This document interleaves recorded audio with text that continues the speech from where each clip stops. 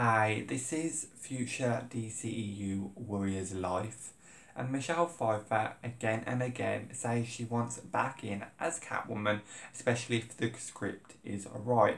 And as much as I love Michelle Pfeiffer as Catwoman and would love to see her back, looking how Michael Keaton's been handled with his Batman return, I don't know if I want another legacy ruined, because I feel like the odds are Michael Keaton's going to be in two flops, one being The Flash, one being Batgirl, and he's going to be written in a way that's not favourable towards his character. He's just going to be used as a prop to try and get people to see these projects, especially the Batgirl movie.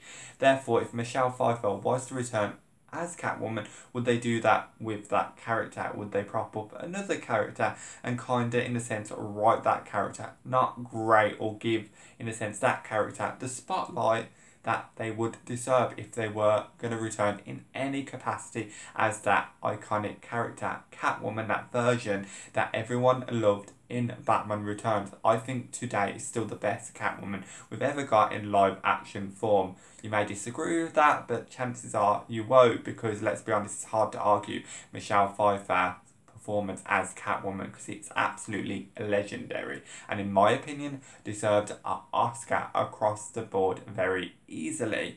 But it'll be interesting to see if we ever see Michelle Pfeiffer back as Catwoman, because it is up for Warner Bros, considering Michelle Pfeiffer is game for Catwoman, and it's up for Warner Bros when it comes to how they would write it. But with Warner Bros track record, it's not a lot of hope. But then again, maybe Michael Keaton's return as Batman is going to be actually good. I haven't seen The Flash, and I have not seen the Batgirl movie. Who knows? So I'd love to hear your comments below of what you think about Michelle Pfeiffer game for a return as the iconic Catwoman, and if you would like to see that, or do you think Warner Bros would kill potentially another legacy, because it's not looking good for Michael Keaton's Batman. Also, be sure to click that subscribe button, give this video a like, and click that notification bell to support this channel. So thank you for watching, and it's goodbye from me for now.